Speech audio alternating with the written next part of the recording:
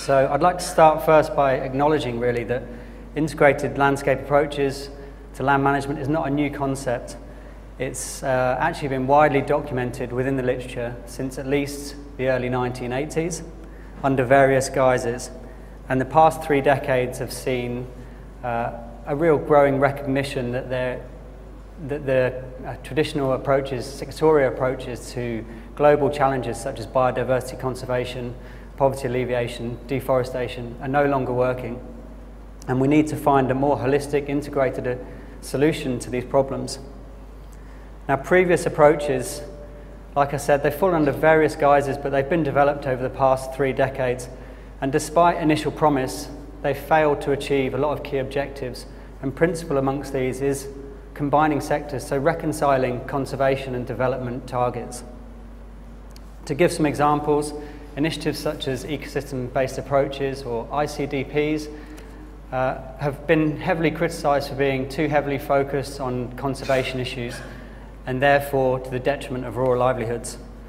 Conversely, you have integrated rural development approaches which have come under scrutiny for being too anthropocentric and therefore not addressing conservation issues sufficiently.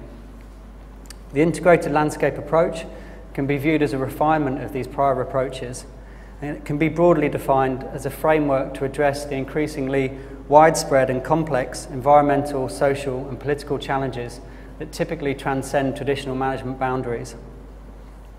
They aim to do this through the equitable and sustainable use of land, and also help to strengthen measures to mitigate and adapt to climate change.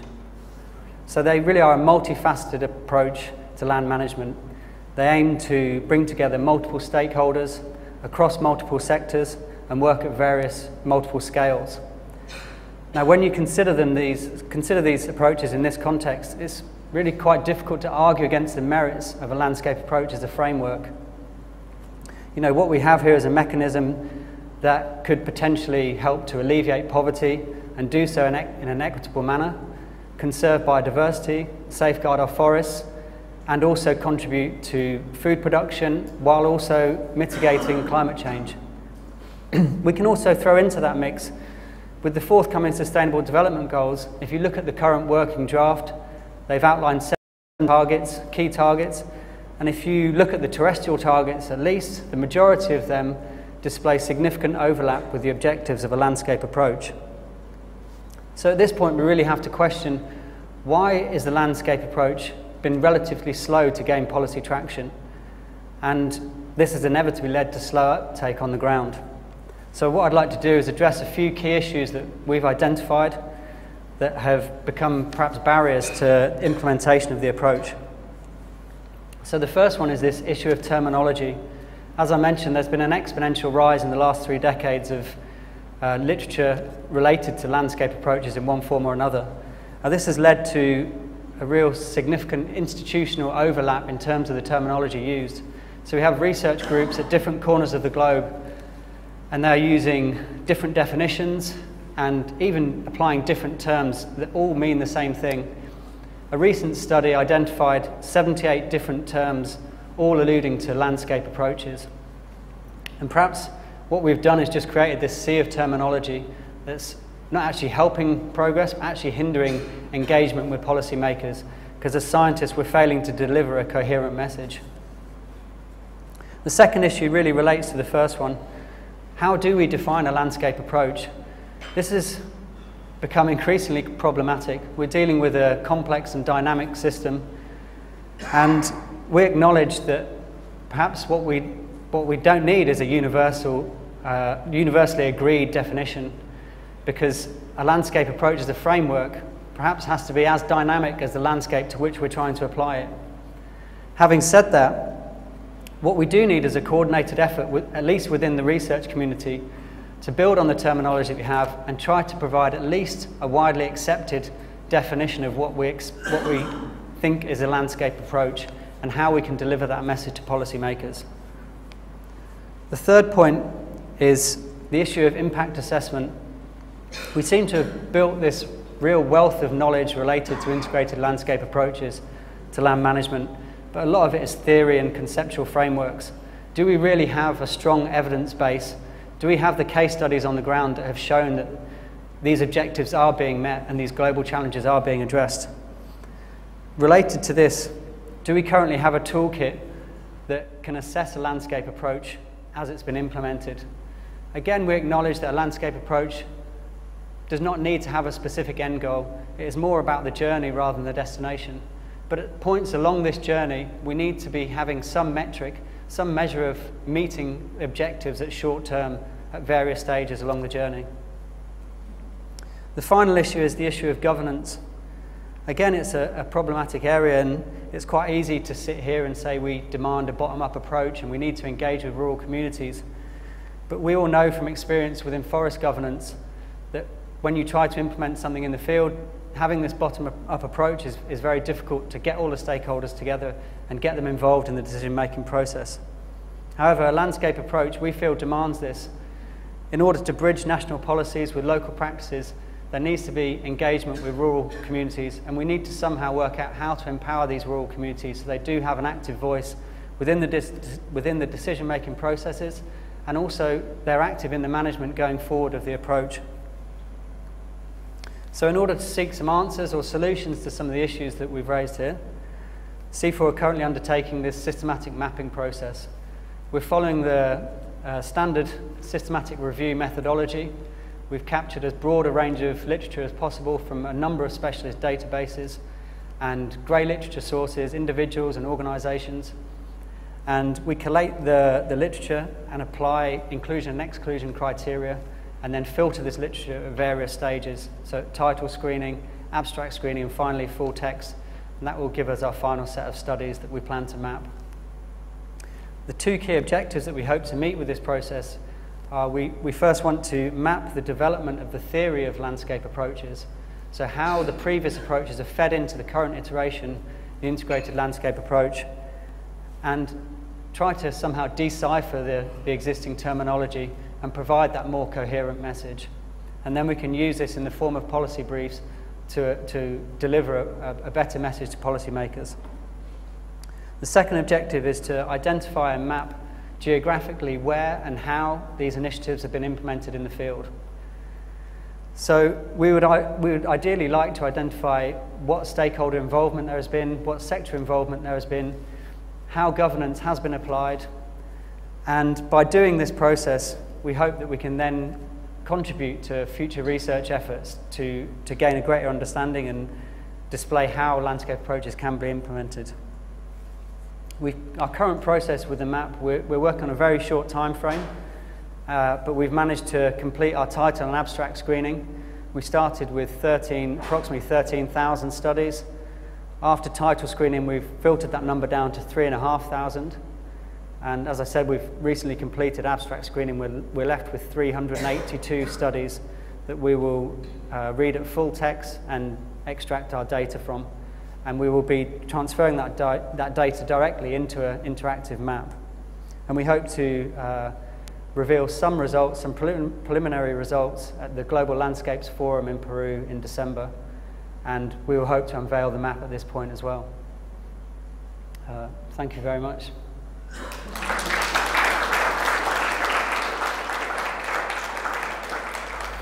Yeah, thanks, James, for this. I think it's a nice overview, and I'm happy that you're undertaking this study or that CIFOR is undertaking this study, and I'm happy that you noted that there is a long history of landscape approaches, and we should be tapping into that.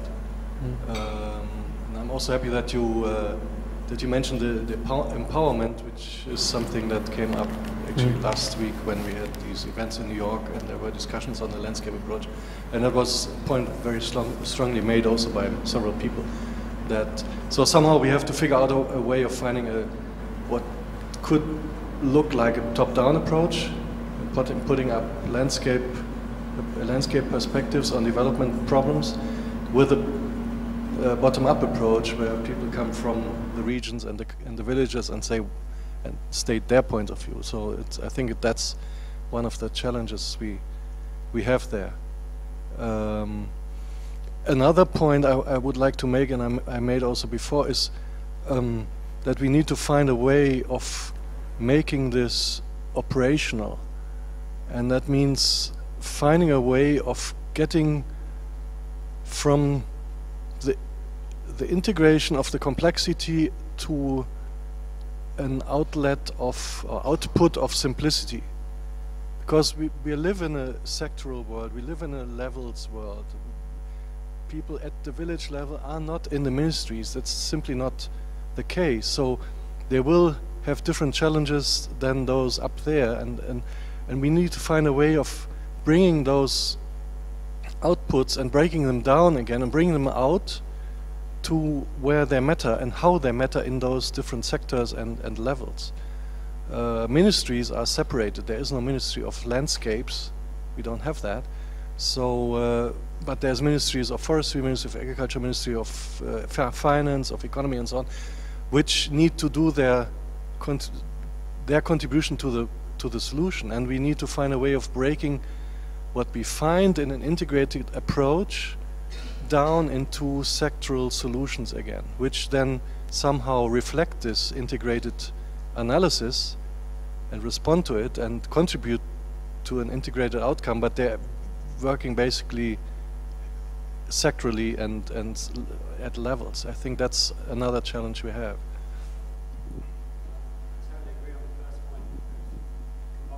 Top-down and bottom-up approaches. It's been mentioned at a few meetings that we've had that, you know, would the approach work without either or? I think a landscape approach does require both. So yeah, I agree with that. And in terms of operationalizing the landscape approach, yeah, at ministerial level, sure, it's quite convenient for them to sit in their boxes, but I think as a research community, what we can do is at least deliver the research that shows that it's a feasible approach. And I'm not entirely sure that we're doing that at the moment in terms of delivering case studies and research on the ground. But it's going to take a lot of people basically being very brave, you know, the donor community, the research community, working together and making these large-scale, long-term research projects happen. Is your review a scoping work that you're doing? The review is a scoping? Yeah, so we did a scoping study to identify a set of search terms, and we have a set of search terms that we then apply to various databases. We've contacted research institutions directly, spoken to individual experts, and we basically try to find as broad a range of material as we can possibly find, including grey literature material as well. And then we screen at various levels the literature that we're left with. And I said, yeah, we started with 13,000, but obviously a lot of them aren't relevant to a landscape approach, but that's a factor of doing a systematic review. You have to start with a very broad set of search terms to make sure you are capturing all the material that you do want to capture, and then you go through this quite time-consuming process of screening at title, abstract, and full text, and we'll then be left with, well, we have 382 full text that we have to read, take the data from, and then we'll map that data accordingly. How many final studies we'll have in the map, I couldn't say at the moment. From experience, it's generally 1% from the original search, so the 13,000 would be left with 130. But sometimes you're left with nothing, I've seen from other systematic reviews, so, but that's not going to be the case with ours. I would recommend not to be too very wide in terms of the interpretation of the approaches to the concept. I want incorporate into your review the whole issues of governance. Governance of landscapes is completely different issues. I think has to be more into the legal literature, where you might have this one. You might enrich your review by looking at theories of complexity. Looking at what, sorry? Theories of complexity, because I think in a lot of what landscape approaches are missing there is a whole theoretical framework that's not there, and that's the problem with UNDP and its ecosystem-based adaptation approach that they are doing. The theory is not there, and I think your contribution could be very good. if you look at the theories of complexity and provide some kind of theoretical framework for landscape approaches. No? Governance, again, it's probably more into the legal aspect, legal literature, or some other social political science part of the literature. Yeah, it might be too wide to try to incorporate everything in one review. Yeah, I mean, obviously we have to draw boundaries somewhere, and when you do a systematic approach, you have to follow a quite rigid methodology. But at the stage we're at the moment, which is screening the full text, we can choose what data we want to take from the text. So we have a pretty large spreadsheet of various different variables that we hope to identify, but we can actually be flexible at this stage, so we can add or remove depending on what we find in the text. But the governance issue isn't a specific key objective that we have. It's more about mapping where and how they've been implemented, and helping to decipher the terminology. No, just a quick easy one, I think. But just from those studies that you've whittled down, are they actually where the landscape approach has been applied, or do you mean that are they conceptual papers as well that are working on defining it? They're a mix of the two. So yeah, when we're going through the screening of the full text, we'll basically apply them to different folders. One will be theoretical frameworks, one will be case studies. It's probably not a good idea to say right now, but I'm going to say it anyway. But an emerging theme or emerging pattern that we're starting to see is there are very little examples of case studies within the tropics. We are finding much more theoretical work, but we haven't read the full text, so that might come back to bite me. I don't know.